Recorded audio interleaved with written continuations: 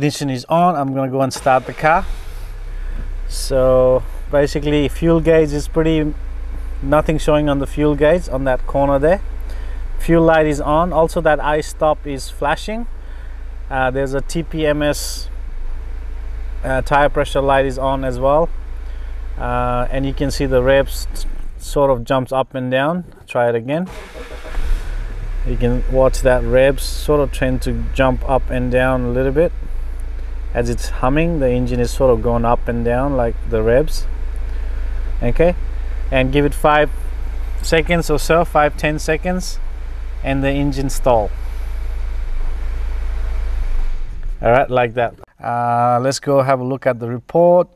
We got on the engine computer PCM, we got mass airflow. That is me. Okay, I disconnect that sensor quickly when I got the car earlier, because Mazda do have a problem with mass airflow sensor. I have seen that on CX5, CX3, a lot of Mazda models, the newer ones after 2010 models. I have seen that when they go bad, you're gonna have a long cranking sometimes. Sometimes the car won't even start until you disconnect the mass airflow sensor and the car will run. So I was thinking it might make a difference, but it didn't make a difference when I disconnected the mass airflow sensor. So ignore that top two fault code, mass airflow and the intake air temperature sensor. But this other fault definitely was there. Misfire detected with low fuel level, force limited power, low fuel level, force engine shut down. All right, that's what I'm interested at here. All right, I'm going to start the car. Car starts. You can see the fuel pressure is pretty good. It's jumping up and down a little bit, desired and the actual. But there's some kind of pattern to it right here, okay? And the engine shut down. This is where we started it. See, this is where I started the engine, and as the engine was idling, you can see that there's some kind of pattern there. So every time the engine notes changes, that humming noise, that the hunting of the engine, we can hear engine sort of going like that. You can see that on the fuel pressure too. You can see that drop every sort of, it's consistent every few seconds. Every second there's a consistent drop on the fuel pressure. Not only that, it's following the actual pressure and the desired pressure to each other. It's following each other. So desired fuel pressure, it is actually wanting to do that. It looks like it's not like just the actual fuel pressure is doing it. If there's a problem with the fuel supply or fuel system, I would say only the top data here, fuel rail pressure, would be doing that, dropping the pressure like that. But also on the second live data here, the desired is also doing exactly same thing. So I don't think it's physically a fuel issue, as in fuel supply issue. Doesn't look like it. And when the engine stopped, it almost looked like the engine was trying to shut this engine down. It's immediately the pressure drops. Anyway, you can see at the very end that drop, right? That drop is happening immediately together. Desired and the actual fuel rail pressure is dropping immediately. That's when the engine stalls. It's almost like the engine is trying to actually stall this engine for some reason. That's what it looks like, okay? Maybe on the instrumental cluster. Let's have a look on the IC.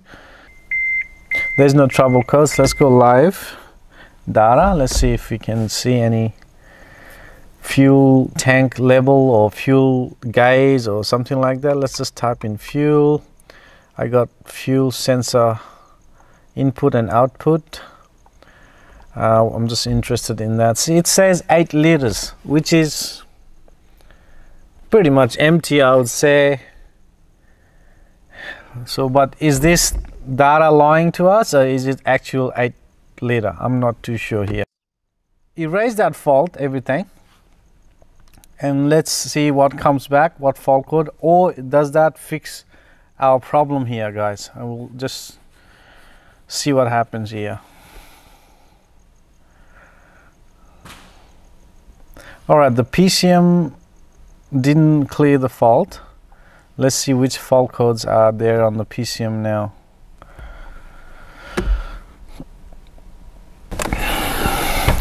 All right, we still have the same fault. The mass airflow sensor fault code is gone, and I know I created that fault code, but this one's not going away. I'm going to try it again right at the PCM, see if this helps me clear this fault. Okay.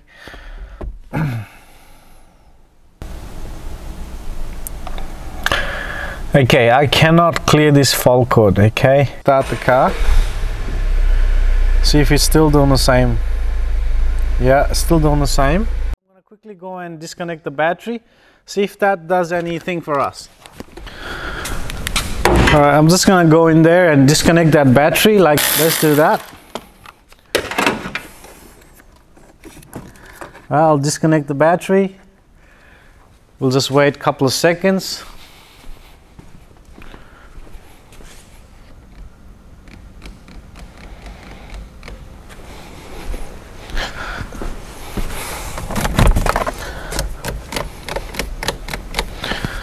All right, I'll connect the battery now. Start the car, let's see if that makes any difference.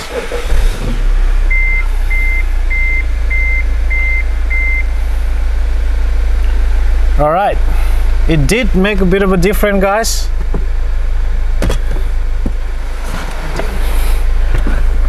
I can see that fuel gauge has come up now, 1 bar, a 2 bar right there. Before it was empty. Now fuel empty light is still there. My I-stop is still flashing. My tire pressure light is still there, but definitely made a difference there on the fuel gauge, guys.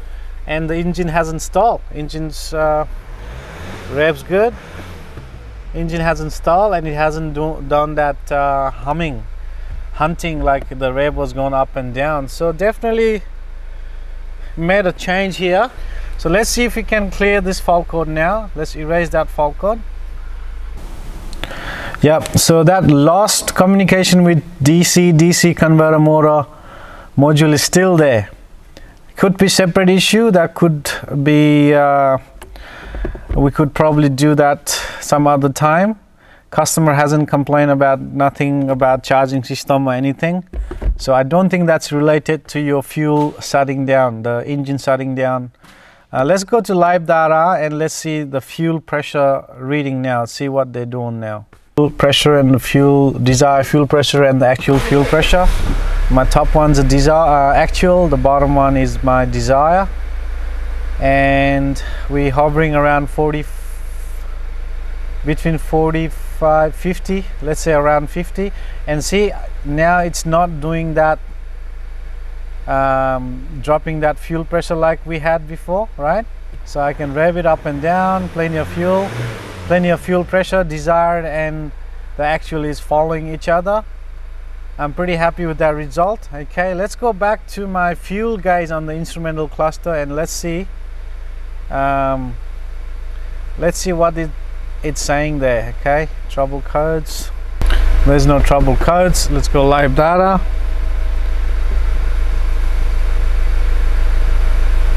Okay, let's find that fuel level again. Fuel gauge 8 liter. Fuel gauge definitely sitting at 8 liter. We were looking at the fuel data before and we saw there was about 8 liters of fuel left in it. So I'm just going to quickly go in there and have a look how much sort of fuel is in the tank.